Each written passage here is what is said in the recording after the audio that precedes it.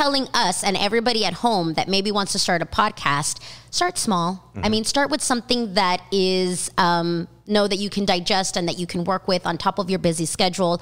I'm sure everybody who wants to start a podcast is very already ambitious, right? And they probably are already successful in their many other endeavors. And you're telling us, okay, you know, do something that you can do, consistency, so that it is successful. Yes, absolutely. And going back to the consistency part is why I like to create like hour-long podcasts and break them down into small micro content, because that content becomes your week of content. I don't think people really understand that.